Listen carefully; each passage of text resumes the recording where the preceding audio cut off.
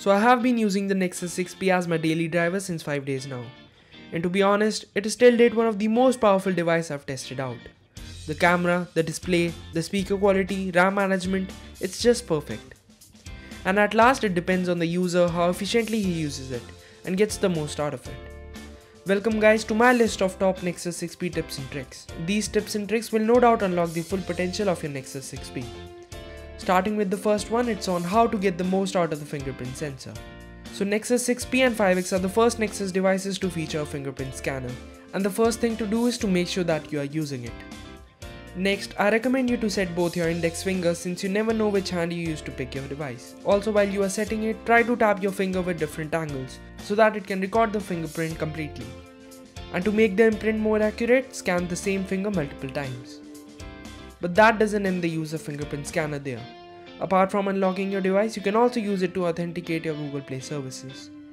Turning this feature on, you will no longer have to type in your Gmail password when paying for your stuff on Google Play. And here's how to turn this feature on. First, go into Google Play Store app, tap on this options button and open settings. Scroll down to fingerprint authentication and check it. You will need to enter your Google password and it's set. Talking a bit about the camera on the Nexus 6P, no doubt it's one of the best camera phones out there. But one thing which undermines the camera is the stock Google camera app. The camera is so simple and basic, doesn't offer much settings and camera control. On the other hand, there are several camera replacement apps in the Play Store that will give you a lot more control for capturing even better photos. You will be able to set ISO levels, exposure times, shutter speed and so much more. Also, if you have been using the camera a lot on the Nexus 6P, you might know about this double press the power button shortcut which takes you to the camera app. Now if you want to change this shortcut to any other third-party app, simply go into settings, apps, find cameras, open by default and tap on clear defaults. And now if you double press the power button, you will get this prompt to select which camera app to open. Next pro tip is about the pulse notification light. The Nexus 6P has one, but it's not turned on by default.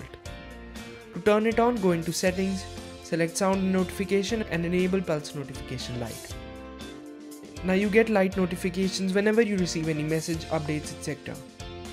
To set different light colors for different notifications, you can download this free app from the Play Store. It's called Lightflow. I will demonstrate this app later where I will be covering the top necessary apps for the Nexus 6P, so be in touch with the channel. Finally, talking about the last and the most useful tip, it is on how to get the battery percentage info on the battery bar. So to enable this, first you need to enable the system UI tuner, which is by default hidden in the settings app. To enable it, bring the quick settings down, tap and hold on the settings button for a few seconds. After a few seconds, it will display a message saying that system UI tuner has been added to settings. Next, go into system UI tuner and enable the show battery percentage option. Now you can check the battery percentage left without going into the quick settings. And yeah, that was pretty much it for this video. I hope you found this video helpful. If you did, then don't forget to like this video. Also do remember to subscribe to my channel to get notified about my future videos such as this one. Thanks for watching guys, and I will see you all in my next video.